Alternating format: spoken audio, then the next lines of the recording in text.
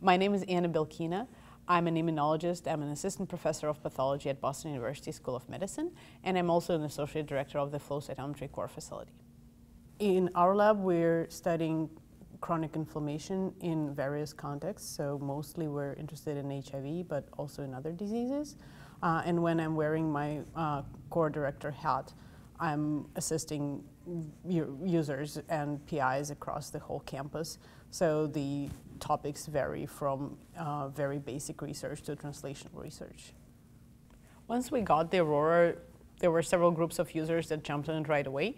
And some of them are immunologists. They know how to do big panels, but they just wanted to expand whatever they're doing to higher parameters. So there's some people who do diabetes research and some people who do cancer research.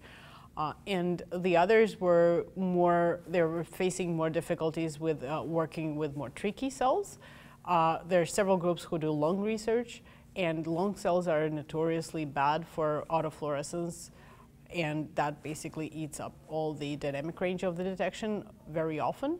So these people were able to both get their panels working big, and detect dim markers over the autofluorescence problems that they had. So that basically solved the problem for them. For those people who want to get their Aurora, I think it's a great idea. You will get a lot of support and tailored support to answer your needs. I would say that for the simple experiments, you would be able to start right away, and probably the basic training that you will receive would be sufficient for that. For very advanced applications, you will get continuous support from Cytek. And I mean, we were pushing the limits of what the machine can do from the very start, and we were in touch with Cytek all the time, and they were able to probably do some R&D on their end to answer our questions in real time. So that was fantastic.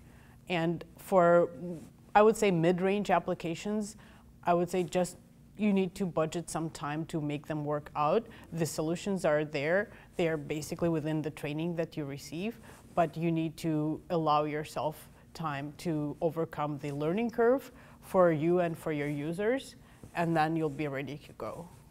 We're getting the UV laser mid-summer, and that would bring us towards 30 colors and beyond for larger panels, and that's definitely what I have on my whiteboard for my own research.